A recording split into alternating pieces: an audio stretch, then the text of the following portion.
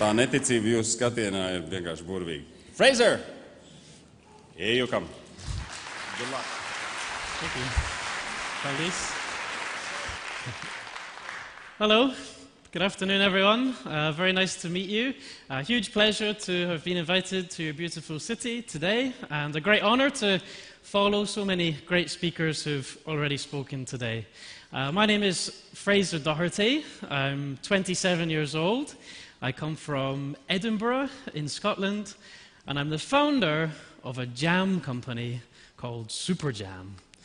And I was very kindly invited here today to share my story with you. And that's the story of how I learned my grandmother's secret jam recipe at the age of 14. And over the past 9 or 10 years, I've turned her recipes into a company that has since sold millions of jars of jam through thousands of stores around the world. I guess you could say that my adventure as an entrepreneur began at an unusually young age. And in fact, ever since I was a little boy, I was involved in coming up with ideas to try and start my own business. And probably the strangest story of all came from when I was about 10 years old. And I visited a chicken farm with my childhood friend. And my friend and I, as 10-year-old boys, thought it was a great business. The farmer just had to feed the chickens, and he could steal their eggs and sell them.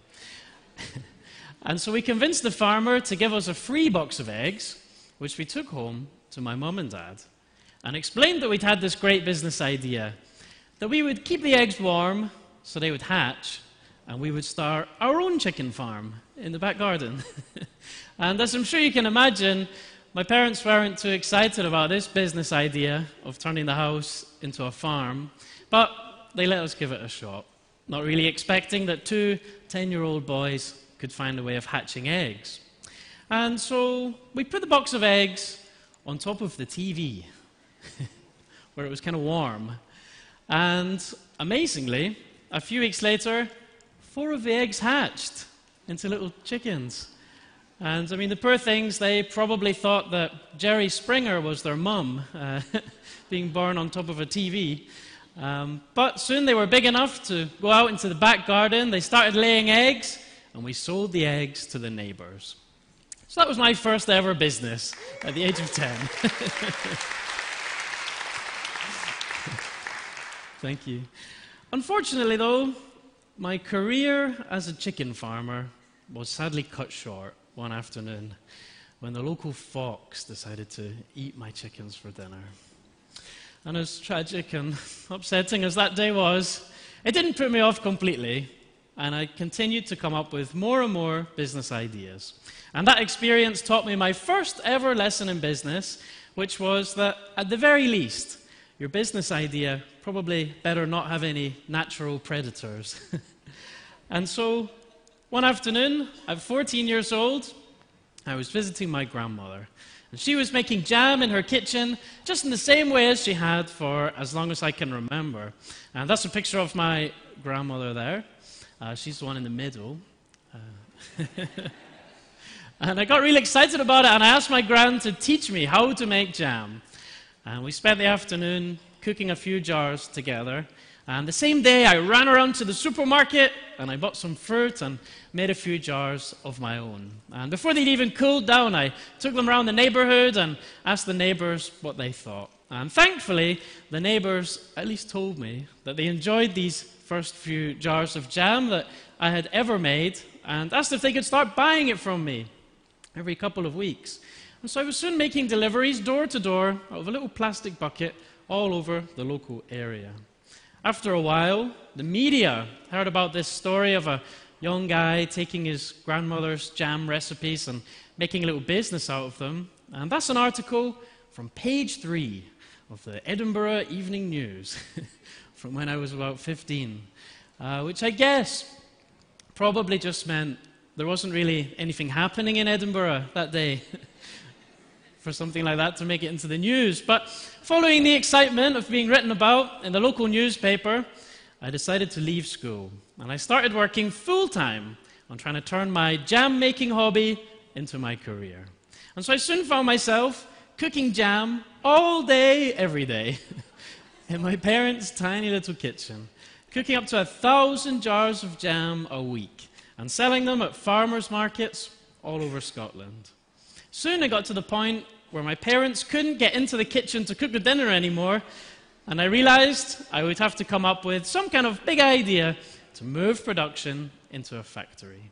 And so I started doing a lot of research, and I found out that, unfortunately, sales of jam have been falling for maybe 20 years, mostly because jam is very unhealthy. It's usually 70, sometimes 80% sugar, often contains a lot of additives. And I guess when I looked at the other brands of jam on the supermarket shelves, I figured they were very traditional, they were kind of boring, nothing had changed for a very long time. And I just figured that maybe I could come up with a healthier and more modern and more fun brand of jam. And so hundreds of batches and lots of recipes later, in my parents' tiny little kitchen, I came up with a way of making jam 100% from fruit, without adding any sugar or anything artificial. I soon had a few flavors that I thought tasted pretty nice, and probably quite naively decided I was going to try and sell them to the big supermarkets. And that was something that a teenager had never done before, but I got my big break, I guess, when I got a chance to pitch my idea to Waitrose, one of the big supermarkets in the UK. And Waitrose host Meet the Buyer Days. And Meet the Buyer Days, I like to describe as the X factor of selling groceries to supermarkets. And hundreds of people show up and stand in a queue, holding their homemade cakes and soups and sauces, and everybody gets 10 minutes to pitch their idea, in my case, to the senior jam buyer of Waitrose. And he said it was a great idea. He said it made a lot of sense to make jam 100% from fruit. He said it was quite fun to see a 16-year-old kid turning up in my dad's suit, probably 2 sizes too big for me, as you can see. But he explained that there was a long way to go until I would ever have a product I could sell to a supermarket. He explained that I'd have to come up with labels that would get my message across, I'd have to set up production in a factory and offer him a good price, and I'd have to do a bit more work on my recipes before he'd be happy. But he promised that if I could do all of that, I'd be welcome to go back, maybe in a year's time, and he'd think about giving it a shot. So having met with Waitrose, it became my dream to one day see my products on their shelves. And I began by trying to create the Super Jam brand, the design of the labels on the website and everything else. And working with some designers, we figured that there was a link between Super Jam and Superman, or so we thought, and decided to create a brand around a comic book theme. And we had a lot of fun writing jokes on the labels and on the lids, and we even spoke about making a superhero costume for me, the Jam Boy, to wear at the lunch, which I was quite looking forward to. So we then had this set of labels that I thought looked pretty cool, and definitely my teenage friends at the time thought were very funny.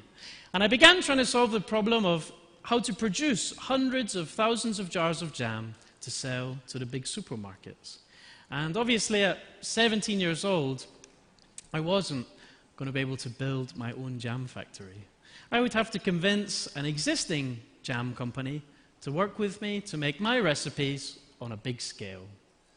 And so I traveled around the country, from the tiny little islands in Scotland to the big cities in England, trying to find somebody with a jam factory who was willing to work with me. And as I'm sure you can imagine, most of these 100-year-old, very traditional family businesses were a little bit skeptical of a 17-year-old kid turning up with no money and no experience and no idea how supermarkets worked and no idea how factories worked. But eventually I found one factory who had suffered from jam sales falling over the years. They had some extra capacity, and they figured that maybe my idea was worth a shot. And so, having met the factory, we figured out how to produce my recipes in their factory on a big scale. And I figured I was ready to start supplying Waitrose. Waitrose didn't agree. They explained the fact that Super Jam was made 100% from fruit and was all natural had all been completely lost in all the jokes and humor on the comic book labels. They said the factory I chose was way too expensive, and they didn't even like the flavors I'd made. So basically everything that I'd just spent a year working on had to be thrown in the bin, and I started all over again. So I traveled around a bit more and eventually convinced a new factory to work with me. The designers and I sat down and had a really good think about who we were trying to communicate with, who was going to buy this Super Jam.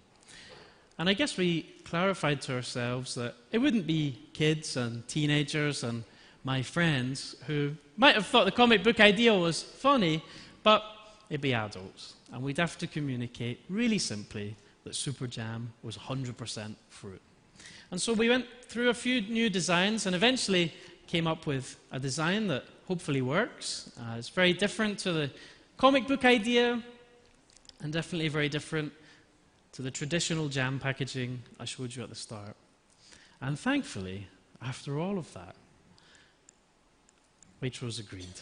And they launched Super Jam in all of their 300 supermarkets about 10 years ago now. And that, of course, meant we had to do the first production run in the factory, which was a very exciting and quite an emotional day. I think we made something like 50,000 jars of Super Jam on the first day. And when Super Jam launched, there was this huge amount of media coverage. And I had no idea that this would happen, but I found myself being interviewed in newspapers, in magazines, on the radio, and even on TV. And I guess to try and take advantage of all of this media coverage, I decided to go on a sort of rock and roll style tour around all the supermarkets, handing out samples and signing jars of jam and telling people all about my gran and my story. And I think on the first day in one store in Edinburgh, where I come from, they sold more than 1,500 jars of Super Jam in one day, which was more jam than they would normally sell in a whole month. They'd never seen anything like it. And I think it got to the point where if anybody tried to go through the checkout without buying any Super Jam, the person working on the checkout would ask if they'd forgotten. And so then we had a big party when we sold the 1,000,000th jar. We launched in a couple thousand more supermarkets. I was invited to have dinner with the Prime Minister at the time, Gordon Brown, at Downing Street, which was kind of cool. My grandmother and I were invited to Buckingham Palace, and we were given a medal by Prince Charles, which was a very nice day out for my grandmother. Super Jam was entered into the National Museum of Scotland as an example of an iconic Scottish brand alongside Iron Brew and Baxter's Soup and Tunnock's tea cakes. More recently, I took part in a BBC TV show. Myself and some other young entrepreneurs, we visited a number of companies that were having a hard time. They were maybe going to go out of business, and originally we told them we were doing work experience, so we worked in their business for a couple of days and then turned around and said, we're not really here to do work experience, we're going to hopefully give you some advice and help them to redesign their stores, redesign their branding, and turn things around. So that was a lot of fun. But probably the biggest promotion that we ever did was we gave away a free jar of Super Jam to every reader of the Sun newspaper. And I think about 5.5 million people read the Sun every day. It's the biggest newspaper in the English-speaking world. And so my proudest moment of all, as a Scottish person, was being able to share the very front page of the Sun with Scotland's national icon, who you might remember from Britain's Got Talent, Miss Susan Boyle. More recently, I made my debut on QVC, the home TV shopping channel. And I go on there and tell the story, and people pick up their phones and buy jam through their TV. And that's been a surprising success. We've launched Super Jam in countries as far away from home as China, We've also selling in Australia, where I was invited on their morning TV show. We've also got a few stores in Russia selling our products, but the country that we've had the most success in has been South Korea. And we're selling in department stores there, bakery stores, all kinds of different places. But the exciting thing is we do home TV shopping. And so I was invited on this show, and I even practiced learning a few words in Korean, which we'll play to you in a couple of seconds.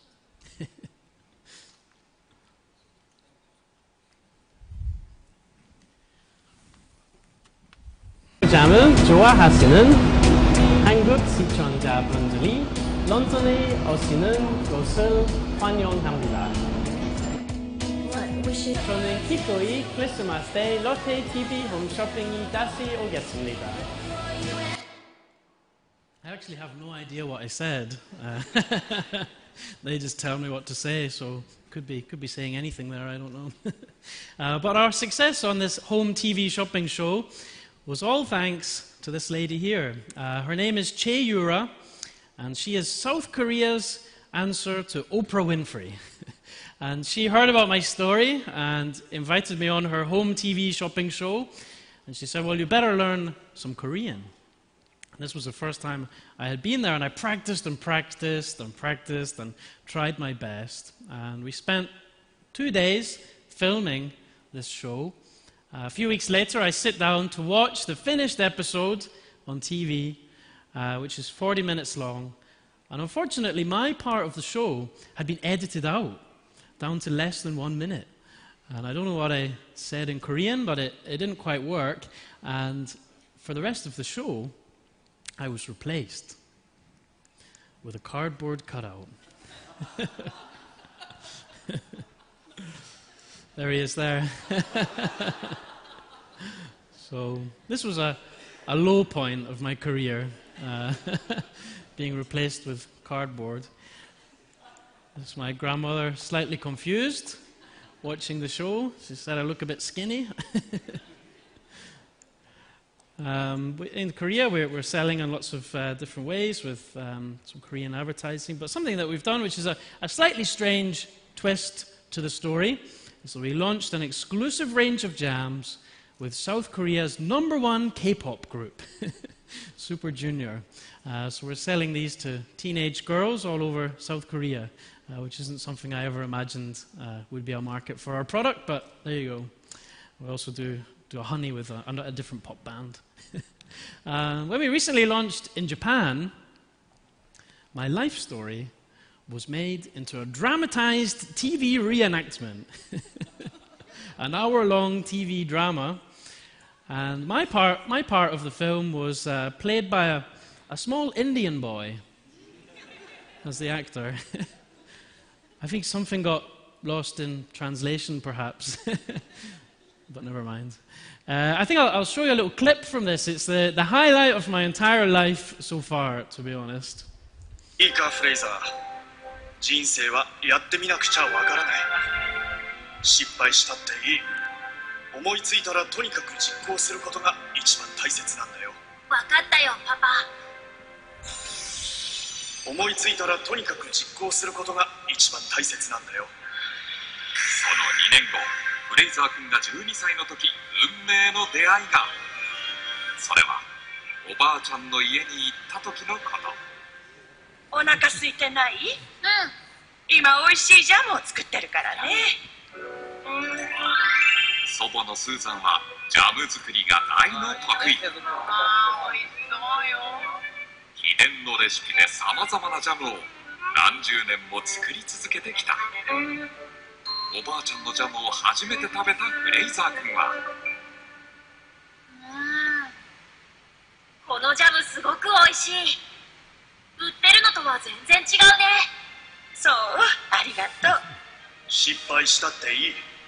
思いついたら実行することが一番大切なんだよ。よ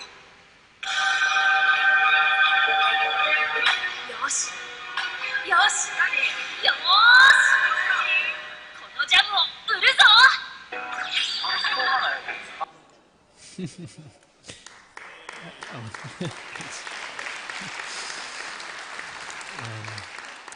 exactly how it happened in real life, I can assure you. We recently launched a range of peanut butters. Normally peanut butter has a lot of salt and sugar and fat added to it, but we made a peanut butter that's 100% peanuts, so a bit healthier and even more tasty. But something I'm very excited about has been setting up a honey business. And to give you a little bit of background, when I was a kid, one of our neighbors had some beehives in his back garden. And as a kid, I thought they were fascinating. And he taught me all about how to look after bees. He taught me all about why bees are important for the environment. And more recently, I figured that maybe that was an experience that other kids would like to have. And so since then, we've set up community beehives around the UK. And we partner groups of kids with experienced beekeepers, teach kids about bees, teach them about the environment, and hopefully do something about the problem that I'm sure you all know bees are facing. And these are some of our beehives on the roofs of buildings in Seoul in South Korea. We've got about 200 beehives all around one of the biggest cities in the world. And of course, we sell the honey that the bees make. And for me, this idea of trying to run a business in a way that hopefully does more than just makes money, but hopefully does some good, was inspired for me when I was a kid, and I read this book about an American ice cream company called Ben & Jerry's. And I'm sure you've all tried their ice cream, but you might not know that Ben & Jerry were kind of hippies. They grew up in the 60s, and they say that they became friends because they were the two fattest kids at school. They discovered, of course, that they both loved ice cream. They started making it, they bought a petrol station, turned it into an ice cream shop, and the rest is history. They went on to sell billions of dollars worth of ice cream. But what I thought was cool about it wasn't just that they had built a successful business, but was that they had at least tried to use their business to stand up for some things they cared about. And so they used their packaging to protest about climate change or women's rights or how much the American government spends on war, things that normally an ice cream company wouldn't talk about. They were also pioneers of fair trade, the idea of trying to be responsible about where your ingredients come from. And so a couple of years ago, I got to meet my hero, Jerry. And he ended up sending me to Uganda in Africa, where I got to visit some farmers who were growing vanilla and cocoa. I had no idea that's what cocoa looked like on a tree, and the cocoa farmer had never eaten chocolate. So we ate a bar of chocolate together, and we finally both knew the whole story. I got to live with a family for about a week, and they were growing vanilla, fair trade for the ice cream. And of course, they were very, very poor. They had no electricity, no running water. They couldn't really let all their kids go to school. They needed them to help in the field. And the most expensive thing they owned was this very sad cow tied up behind their house. But as well as being a very humbling experience, it inspired for my friend and I an idea that maybe we could start a business importing an ingredient from the developing world, and we could sell it directly to our customers over the internet.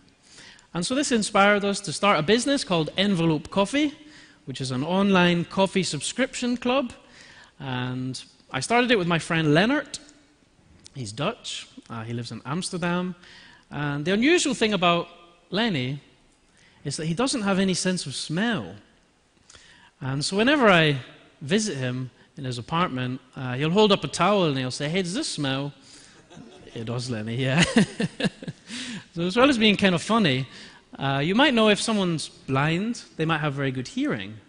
Well, if somebody doesn't have any smell, they often have very, very sensitive taste buds. And so Lenny discovered that he had this unusual talent. He became interested in coffee, and now coffee companies send him all around the world to Africa and South America and Central America to taste coffee. And so he told me about this, and I thought it was fascinating. And so we decided to start a business together, importing coffee.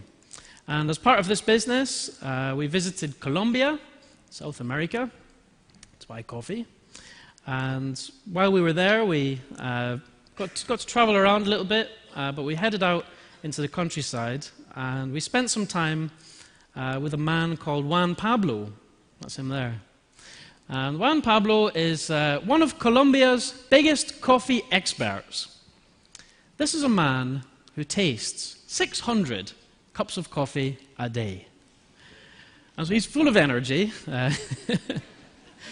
He gets about 2 hours sleep a night, I think. And when he's not sleeping, he's thinking about coffee. And so with him, we tasted about 100 of the best coffees from all around Colombia. We found a really delicious cup. It was perfect. It was exactly what we were looking for. And so we decided we were going to look up the farmers' details. We were going to go there, track them down, shake hands, and buy their coffee straight from them, and cut out all the middlemen who normally make all the money in the coffee business. So of course that sends us on a wild goose chase, 2 flights up into the Andes Mountains, an 8-hour drive along this dangerous cliff face of a road, until eventually we arrived in the most beautiful little village I'd ever seen. It was about 1,000 meters above sea level, very, very high up in the Andes Mountains.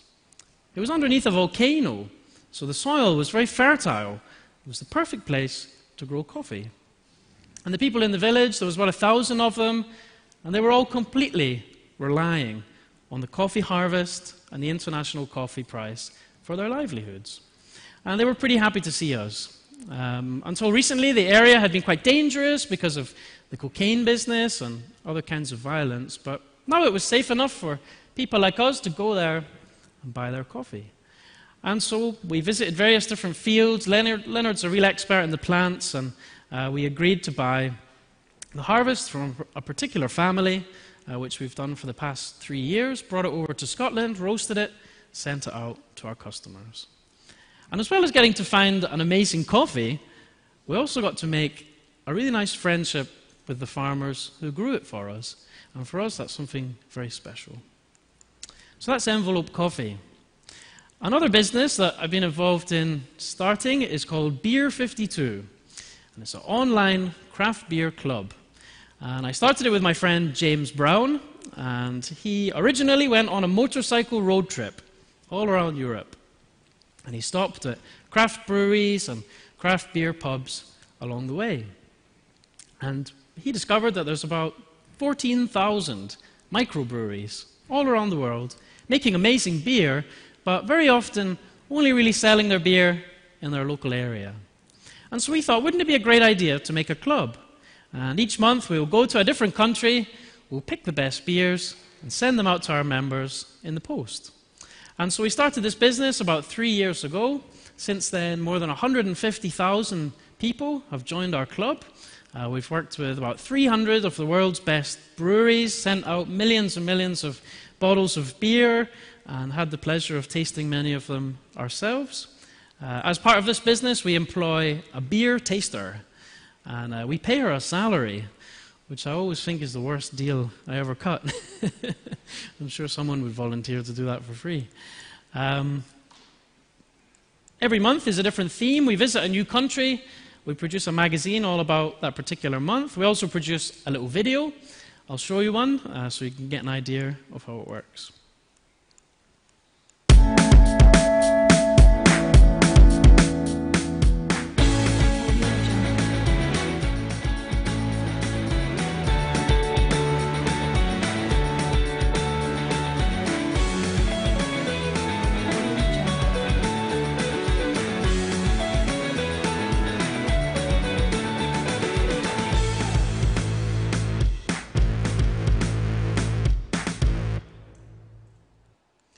And so as part of Beer 52, we produce a magazine, which goes in the box. We also sell it in a couple of thousand stores in the UK. And each month, we focus on a different country. We've been to Denmark. We did a tour around Scotland. And recently, went over to Colorado in America, where they have about 300 different microbreweries. Some amazing, amazing beers.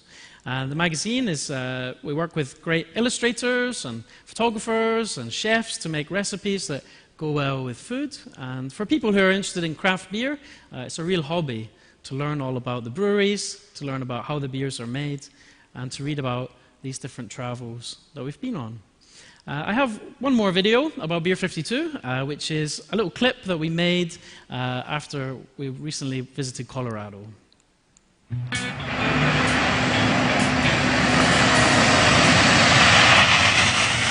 Howdy y'all. This month with Beer 52 and Ferment Magazine, we're exploring the beautiful state of Colorado in search of some of America's best craft beers.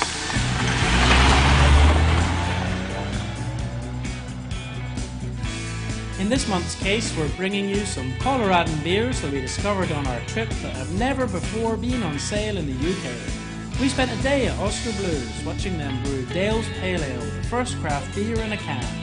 In Ferment, Matt Curtis will be sharing with us his thoughts on this pioneering brewery, alongside stories about Odell Brewing and Left Hand. I got the chance to interview Adam Avery, one of America's most famous brewers, about the future of barrel aging, sours, and mega hoppy, high-strength big beers. In Denver, we tasted more than 100 beers in a day. We just about killed it. Don't say we don't work hard to find you the best beers. And just to be sure our thirst for craft alcohol was thoroughly quenched, we checked out some new age American spirits, drinking bourbon from the barrel and moonshine from the jar, meeting Midwestern pioneers shaking up the American spirit scene.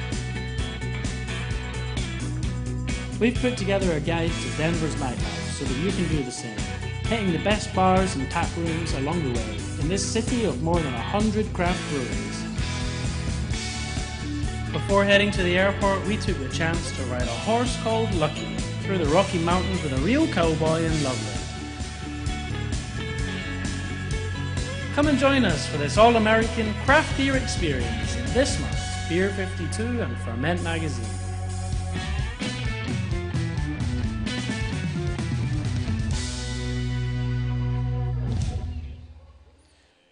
So I think that explains how it works.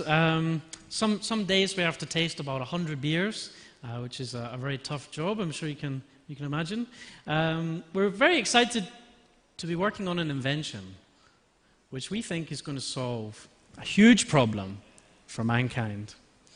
It's called the beer button, and it has a little magnet on the back. You can stick it on the side of your fridge, and when you run out of beer, you just push the button. It sends us a message over your home Wi-Fi. We know what kind of beer you like. We package up a new box and deliver it the next day. So we're very excited about that. I guess Super Jam and these other ideas have very gratefully received a number of awards. And I'm not telling you about them to boast by any means, but the one that I'm most proud of was called the Global Student Entrepreneur of the Year Award. And this was a competition where about 700 kids from all around the world were invited to America to do a pitch about our business to a panel of judges. And most of the other kids in the competition were running .com businesses, software companies, iPhone apps, and I was there selling jam. And amazingly won the award. And I got to meet some other kids who had started their own businesses, which for me was very inspiring. I made a lot of friends from it. But I guess a kind of a lesson in that story, if you like, might be that a good idea doesn't have to be high-tech. A lot of great ideas are. But a good idea definitely doesn't have to reinvent the wheel. And I like to say that it's possible to make something extraordinary out of something as ordinary as jam. And so I guess from the point of view of sales and media coverage and even winning a few awards, it's all been quite an adventure and I guess something of a success. And that's all fine and well. But something I'm very excited about and ambitious for has been setting up a charity. And to give you a little bit of background, when my grandmother originally made jam, she would make jam and scones and cakes, and she would visit all the elderly people in her neighborhoods. And maybe they were living on their own, a little lonely, or maybe they were in a care home, sometimes in hospital. And at the weekends, she would drag my little brother and I with her. And we had no idea why as children, but my little brother would play his guitar, and I would tell him stories. And I guess it was something that my gran felt strongly about. And so I thought it would be nice to try and do something like that on a big scale. And a few years ago, about 8 years ago now, we started running completely free tea parties in community centres, town halls, care homes, hospitals. Originally just in Scotland, but we now have them all over the UK. We have them in Korea and Japan. We've even had some in America, although in America we don't call them tea parties. Turns out that means something over there. As you can see, the biggest tea parties have as many as 600 people come along. We have more than 100 tea parties every year, and so thousands of people have come along and had a nice time. And I guess to help explain the tea parties, I have a final short video, which is from a news show in Scotland a few years ago, which will explain it for you. You don't need a Mad Hatter or a Cheshire Cat to have a wonderful tea party, just plenty of jam and scones. Today's tea party at Edinburgh's Meadowbank Stadium was set up by Fraser Doherty, the young entrepreneur who transformed his grand secret jam recipe into a multi-million-pound super jam business. My grandmother taught me how to make jam when I was 14, and that's what started Super Jam off. When my gran originally made jam, she would make jam and scones and cakes and take them to all the elderly people in her area who were living alone, and they were a little bit lonely and nobody really visited them very much, and she would take my little brother and I with her at the weekends. And so I guess that visiting and caring for the elderly was something that my gran felt very strongly about, and the tea party is an opportunity for me to give back to my gran's generation. So what are you hoping that the tea parties will achieve? Well, the idea is very simple. A lot of the people who come along here live in care homes or sheltered housing, or they live alone, and the opportunity to make new friends and have a bit of fun on an afternoon is quite rare for them. And so this is an opportunity for them to just have a bit of fun, some jam, and get up and have a dance if they like. It brings back very happy memories of when I was a youngster, teenager, dancing in the city here in Princess Street Gardens and Marine down at Portobello. I just love this. It's just wonderful and can't get enough. And why do you think it's a good idea to let all the older people come here this A afternoon? lot of old people are on their own and they need some entertainment, and this is what is good for us. You know, it keeps us active, it keeps us moving, it keeps us meeting people. That's the best idea. Thousands of elderly people have come along and had a fun afternoon and made new friends, and I've got a wall covered in letters from the guests who've come along and just told me how special it is. One gentleman told him that it made him feel like a person again. Fraser, I was hoping to get a scone myself, but I don't see any. They've all gone. Where's your secret stash? We always bring more scones to each tea party, and every time we run out, I think everybody just enjoys the scones and jam, and sometimes they can eat up to 4 scones each. Fraser had its first tea party last June. There have since been over 100 events, and the plan is to roll them out on a regular basis across the country. The aim being not only to give the older generation a chance to go out and have some fun, but also to interact with the younger generation. How am I doing, Walter? Yes, fine. Should we try another turn? Yes. Okay. Probably the best part of running the tea parties is interacting with the elderly people and just hearing their stories. Some of the guests are over 100 years old, and you know they've lived through wars, they've lived through the invention of television, of all sorts of things, and their stories are just incredible and often inspirational. And has your gran been along to run the tea dances? What does she think? My gran's very excited about the tea parties. It's an issue that she feels very strongly about, and to be able to give back to her generation is really special to me.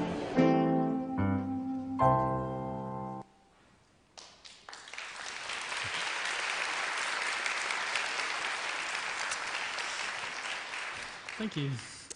So I guess the big idea now for the tea parties has been to really open them up so that anybody, anywhere, can volunteer to start their own tea party in their local community. And so we have a website, people apply online, and we send them, of course, some jam, but perhaps more importantly, a little money, so they can hire a venue, hire a band, get some nice food and drink, and have a really nice party. By making it really easy for people to volunteer means that we can have hundreds more tea parties in the future. And I guess to help pay for all of these tea parties, a few years ago my grandmother and I decided to share our jam-making secrets with the world by writing a cookbook all about how to make jam without adding sugar, how to make traditional British cakes and puddings and desserts that have jam in them. I've also written a little book called Super Business, all about my story and all the things that have happened over these years and some of the things that I've learned. And the books have gone on to be published in Korean and Chinese and Japanese. I'm not exactly sure what they say either, but my grandmother and I are very happy nonetheless. And more recently, I wrote a book called 48 Hour Startup, which is a book all about how to start your own business without having to quit your job, without having to borrow a lot of money. I think a lot of people dream of starting a business, but they worry that they're going to have to jump in at the deep end and borrow money or pitch to an investor or quit school or quit their job. But I wanted to show that you can start something on a small scale in the weekend, even as fast as a weekend, and then it can grow into something more. And so in the book, I underwent an experiment. I wanted to try and create a new product in just 2 days. And so I went from a blank piece of paper, where everybody starts when they try and come up with an idea, went through various different ideas, and eventually created a brand. And in the book, I talk about how to find a designer, how to create packaging and branding really fast. I created a product, a porridge oats, luxury porridge oats product, and launched it, created a website. And I don't know how to code, but it's possible to set up a website very easily. There's a lot of online tools. And so in the book, I kind of share some of these tips and tricks and shortcuts that I've discovered over the years. And hopefully, it's helpful to other people who maybe want to start their own business. And so I guess that's kind of my story. And perhaps what my story shows is that something that can begin for anybody as a very simple idea in a kitchen or a bedroom or a garage or a garden shed, with a bit of love and imagination and hard work, can grow into something amazing, can grow into something that changes your life. I know that Super Jam has certainly changed mine.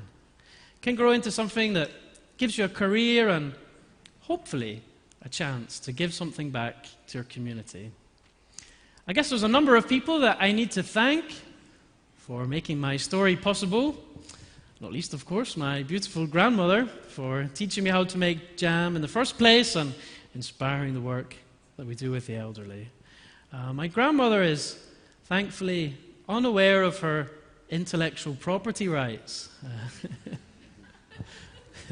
Hasn't come chasing me for royalties. No, she's very proud of everything that's happened, of course. My grandmother visits her local supermarket, checks that all the labels are facing the front, turns the competitors around the wrong way. My parents for letting me cook jam in their kitchen for years on end. And I guess the last people I need to thank on my amazing adventure are all of you for very, very kindly having me here today. It's been a real honor to come and share my story with you. I think we have a little bit of time for questions, if there's anything anyone would like to ask. But other than that, Paldis. Thank you.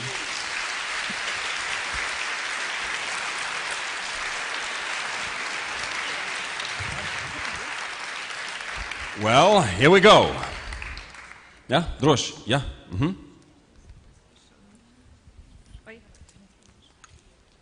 Hi, my name is Evgenia, and I have a jewelry business, Yayoi. Follow me on Instagram, Yayoi Jewelry. And I have a question about like your parents. When you said at 14 years that you wanted to drop out of school, they said like, oh, okay, do the business, or did they support you as well, or only your grandmother believed in you? Great question. And whose money was that, actually? Yeah, great question. My dad was a teacher, so my family were quite pro-school. But they always told my little brother and I that the most important thing in life is that you do something you love. They said, if you can find something that you love and do that every day, then that's success. And the funny thing is, if you work on something that you love, you end up working hard, and if you work hard, you've got a chance at being a success. And it sounds like a cliche, but it's true. So my parents always told me to do something I loved, and when I told them I was going to leave school and make jam every day, I think that was a bit of a surprise, and they didn't think it was going to work, but they didn't try to stop me. And I was very lucky in that sense. I guess at 10 years old, I asked my parents, can I try and hatch the eggs on top of the TV? And a lot of parents would have said, that won't work, no. But they said, yeah, sure, you can try. And they didn't think it would work, but turned out to. But you are aware that now a lot of youngsters are inspired to leave the school and do the business just because you did and succeeded. No, I think everybody has to make their own choice, for sure. I think that a great way to learn is just by trying things in the real world. And even when kids are at school, parents and teachers should encourage them to try projects in the weekends and after school and set up their own little businesses. It doesn't have to be a case of quitting school or doing a business. Like, I think you can do both. How do you think, what is bigger, your story or your jam, the product? Yeah, it's a great question. I think a huge part of the reason this has worked is, I guess, people like the story. And of course they like the jam, otherwise they wouldn't keep buying it over and over. But I think everybody has a story that they can tell. I think everybody has some kind of brand that they can create and tell a story, whatever it is that you're doing. There's some reason why everybody does what they're doing, and part of the trick is figuring out what your story is and how to tell it.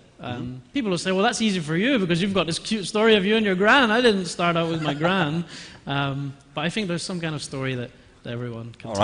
Vēl kāds jautājums droši, redz, kur tur un šeit jautājums. Hello, my name is LIAA. I work as a business coach, and I'm exactly helping people to start the business. And obviously your story is absolutely beautiful, fantastic and successful. I would like to know more about your dark parts and the difficulties, because the beauty is amazing, but I'm sure as a businessman, because I also have 10 years of experience, and I know there are ups and downs, and so I would like to hear about those dark parts. Great question. Dark side of the darty. No, I don't have a dark side, but I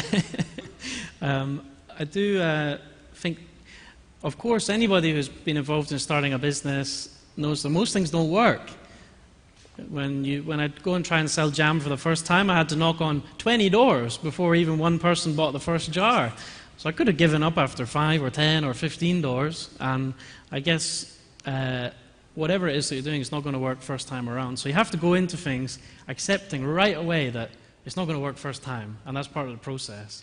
And it would be quite painful for me to talk you through all of my kind of idea graveyard of all of the ideas we've tried that haven't worked. Just the most expensive failure you have had.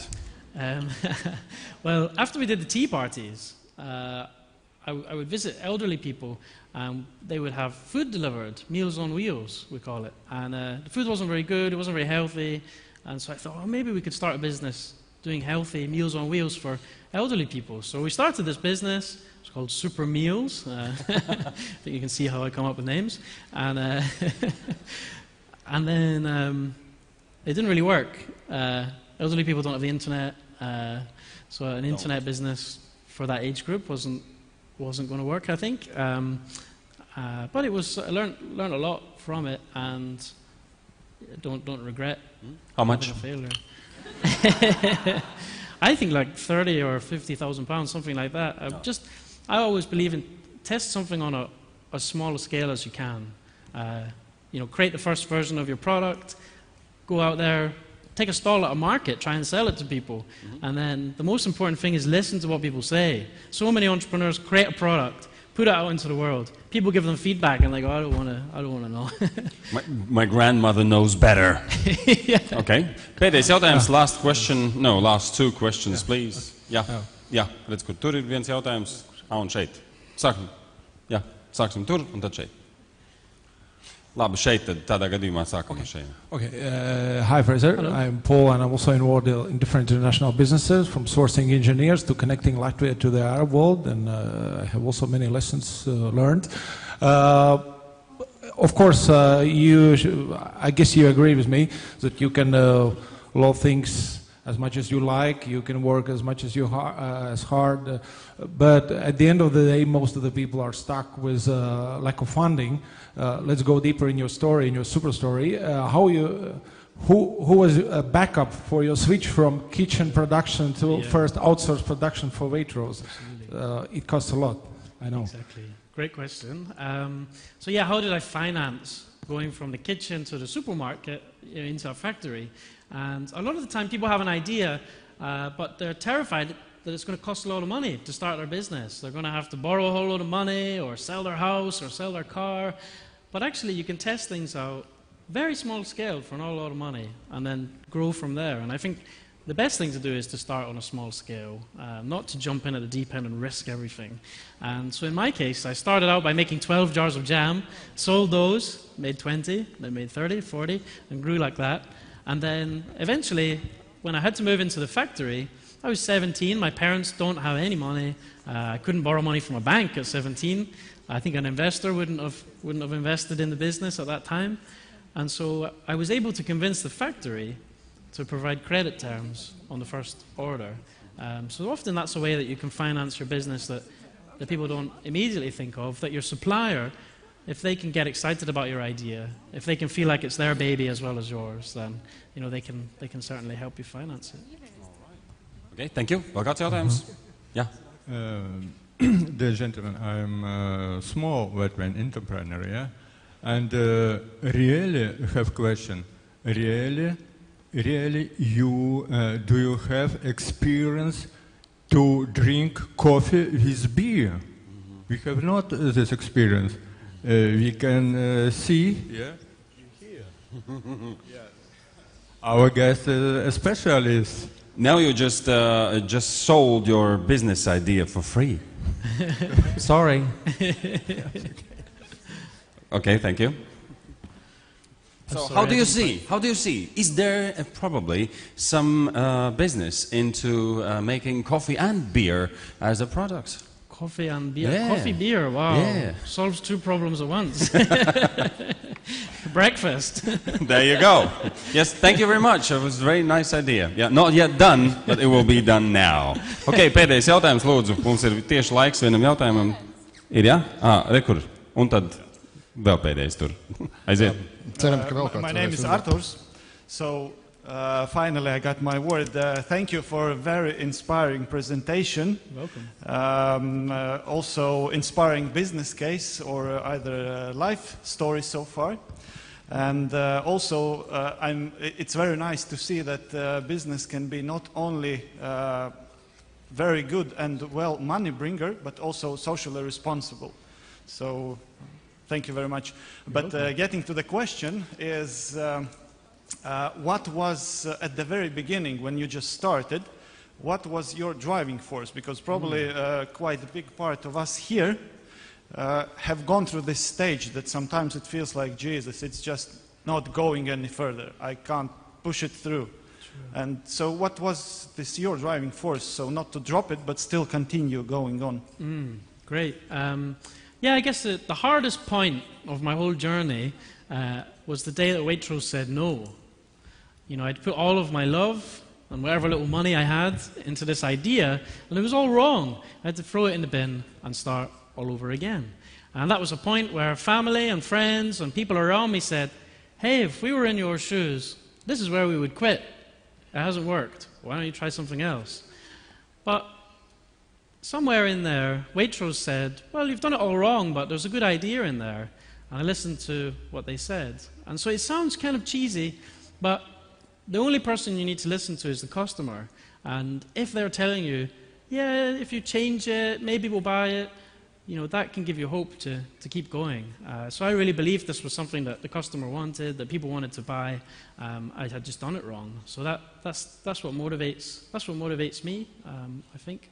Are you saying that businessmen should be really humble when they listen to their customers? I guess maybe the reason that it worked was I went to this huge company and presented my idea, and I didn't know anything about anything. And I told them, I said, I don't know anything about supermarkets or how to do this, but this is my idea. This is what I want to do. Is it a good idea? They said, yeah, it's a good idea. Or how do I make it work? They said, well, if you do this and this and this, come back in a year. And then I did those 3 things and went back. So I guess don't be afraid of just asking the customer what the answer is. Don't be too proud to not just Don't be too proud to look stupid. Yeah. And be stupid, actually. Absolutely, yeah. Yeah. Labi, pēdējais jautājums mums tur bija. Pēdējais, lūdzu. The last question. Labu dienu. Good day, sorry, in English. So my name is Raitis. I'm working in LIAA Biznesa, but I have a question about idea generation. Okay. Are you the only one person who is generating these ideas, or maybe you are buying them, or maybe you have some team who is doing? About X, I understood that was your friend's idea, but how it's changed now? Yeah, great. Yeah, so how to come up with ideas. All of these ideas, everything we work on, we get ideas from all different members of the team, from our customers, from friends. You can get ideas from anyone and from anywhere. Sometimes I maybe come and speak at an event like this, and afterwards maybe someone will come up to me and they'll say, hey, I've got an idea for a business. And I'll say, oh, what's your idea? And say, oh, I'm not going to tell you. It's a secret. You might steal it. And I say, well, to me that's upside down. And I think it's the way a lot of people think about their ideas. They think that they're these precious things they have to keep a secret. But the thing I found is that by telling people my ideas, they would maybe say, well, have you thought about it this way? Or, oh, my brother works at this place, you should talk to him. And so if you have an idea, tell everybody. Listen to their feedback, bash it around a little bit, and you might end up with coming up with something even better. And it's easy to talk about idea to sell a grandmother's jam as something unique. Somebody could steal, really. All right. Thank you very much. Thank you. Fraser. Thanks very much. And a super jam and beer 52 and coffee in an envelope. Thank you very much.